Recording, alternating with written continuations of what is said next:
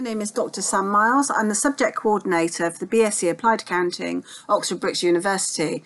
This is the third in the resubmission playlist, and here we are focusing on fails on graduate skills 5, 6 and 7. Criteria 5 is communication, and there are 3 reasons a fail grade may be awarded here. First of all, the use of language being inappropriate or the meaning unclear. This sometimes happens if students use translation or paraphrasing software because inappropriate words may be substituted, causing sentences to become rather meaningless. For example, replacing the market share increased with the bizarre portion augmented. As you can see, that is just nonsense. So do be careful. It's much better just to write in plain English and to use your own vocabulary. Secondly, grammar, spelling and punctuation contains frequent errors. This is just about proofreading, so make sure that you proofread your work prior to submission. And finally, style is unacceptable to a business audience.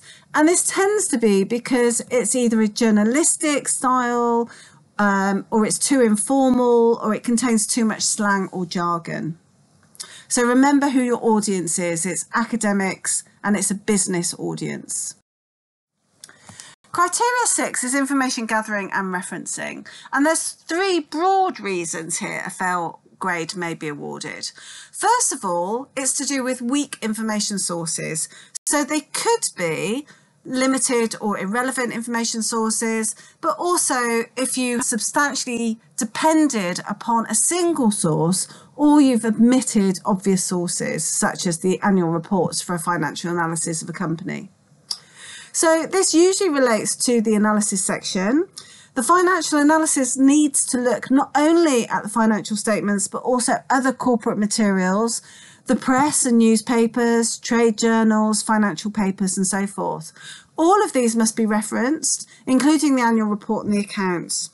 For topics researching internal management issues, there must be citations to internal corporate documentation. The second broad reason is weak referencing.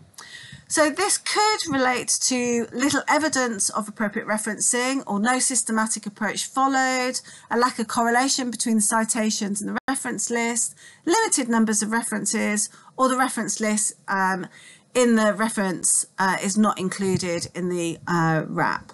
So first of all, remember to submit your reference list, but also remember that referencing is a key academic skill. And if you failed for poor referencing, the starting point should be to read the information pack. There's lots of really good information there, as well as specific YouTube videos. At Oxford Brookes, we use the Harvard referencing system, which uses author year. And there needs to be a strong correlation between the citations and the reference list. Reference all sources. Look at your analysis. Are all statements of fact or opinions of others referenced? Do you have large sections without citations? Do not use inappropriate sources as well, such as ready-made SWOT or PESTLE analysis or Wikipedia, because these are poor quality and cannot be relied upon. Continuing with weak referencing, the position of your citations matter. Make a point and reference it. Do not list citations on a separate line at the end of a paragraph. Ask yourself, is it easy for the reader to locate the citations in your list of references? Have you facilitated this by putting those in alphabetical order? Are all citations referenced in the list of references?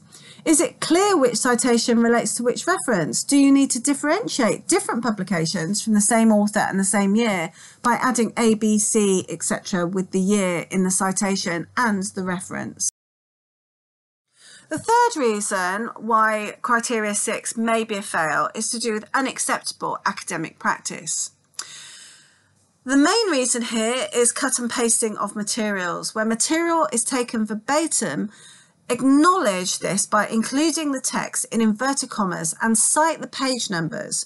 Failure to do this is called plagiarism, which is a serious academic conduct issue. Keep your direct quotes to a minimum. Excessive direct quotes will lead to failure of understanding application or analysis. So that's failures in criteria 1, 2 and 3, because you're not demonstrating any of these skills through cutting and pasting. Making up references is also poor academic practice, so cite the references you use. There's no shortcuts here, just learn how to reference. And if you learn how to reference at the beginning, it will make your whole journey much easier. Criteria 7 relates to information technology, and there are 3 reasons a fail grade may be awarded. First of all, little evidence of the use of IT, but that's rarely a cause for failure. More common is that students either forget to submit a spreadsheet or they don't provide appropriate varied formulae within their spreadsheet. So lots of different functions exist in Excel, so please use a range of these, such as sum or standard deviation or average or even addition, multiplication, division and so forth. Using the same function but referring to different cells is not varied formula, and so you would fail if you just did this. And finally, you would be given a fail if you used a template for your spreadsheet. Do not use a template for any aspect of your submission, and do not accept a template from your mentor or from other students. It is your responsibility to do this, and it would be your project that will face the fail. I hope you found this short podcast useful.